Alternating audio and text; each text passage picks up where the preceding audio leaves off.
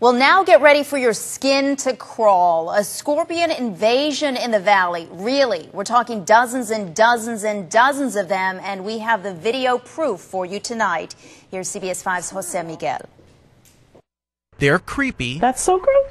That's so gross. They're crawly. So bizarre. And according to exterminators, they're here to stay. This is horrible. Scorpions are invading the valley in record numbers, and no one knows better than the Miller family just how bad it's gotten. This is half of what we found that one night. That's right, half. 72 of them the first night. They first noticed a few around the house until a neighbor said, check the back wall. And that's where they found all of these and then some. See this one right here? That one's the one with babies. At first, they would kill them by stepping on them. Just knowing they're carrying around even more scorpions.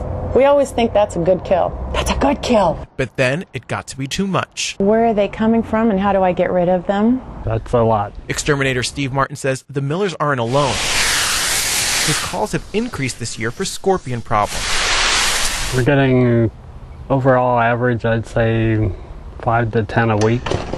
And the driest monsoon in 30 years means less crickets, which means less food for the scorpions. Cricket is the main food source for scorpions. They like soft-bodied insects, so kind of like steak is to us. And it doesn't take much for these guys to get in. If you have a hole that's big enough for a paperclip to slip through, well, that's all it takes. And it takes a professional to get them out.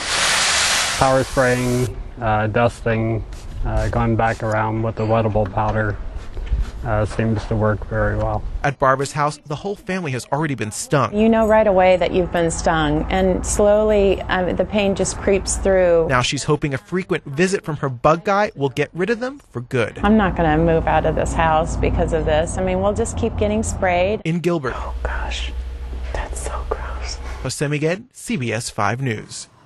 Gross, but not over. Unless we get 3 straight days of freezing temperatures to kill off the scorpions, we are stuck with them for the rest of the year. The other reason some of those captured scorpions are actually pregnant. If you look closely under this black light, you can see the eggs on the back of the pregnant scorpions. The eggs are clumped together like a huge black glob on the back of this one. That's just